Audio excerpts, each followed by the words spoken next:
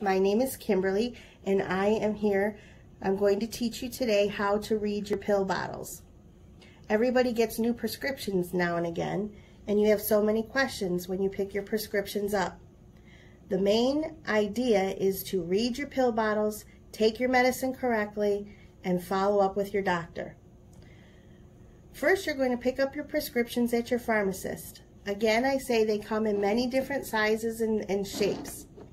Most of them come with child-proof tops. Very hard to open. You take them with your thumb, push it down, unscrew the cap. When you take your medication out, if that's really hard for you to open the pill bottle with, these you just flip over, screw them on, and you'll never have to use that tab. Very easy. Next time you use your pills, you just unscrew it and take it off. Easy storage. Make sure that you store your prescriptions in a safe place away from children and pets so that they don't get a hold of them. Okay, so reading the pill, this is the main part of the pill bottle you want to look at, the label. There's many parts of the label. First, you're going to look on the top line is the pharmacy. Name, address, and their phone number if you have any questions or need to refill this prescription. Next is the prescription number, and when you call for a refill, this is the number that you'll use to get your prescription refilled.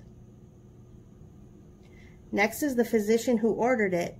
This is usually your PCP or your primary physician. And this is the doctor's phone number in case you have any questions or the prescription is not working. You can always follow up with your doctor. Next is your name on the blue line, and then finally we come to the instructions. This will tell you, take 1 capsule by mouth once weekly, or whatever the instructions on how and when to take the drug. If you don't speak English, you should ask for Spanish instructions. This way, there's never any mistake on how or when to take your medication.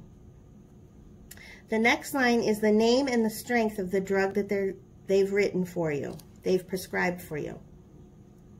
The next line is the quantity of the drug and how many are in the bottle. Finally, on the bottom, it'll show if you have refills and when you can refill it, what date you can refill it before.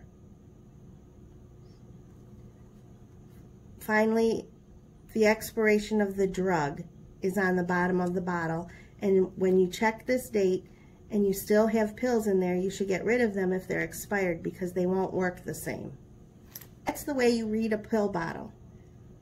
Quick and easy, and if you follow instructions, you should never make a mistake. And remember to always call your doctor or pharmacist if you have any questions. Thank you.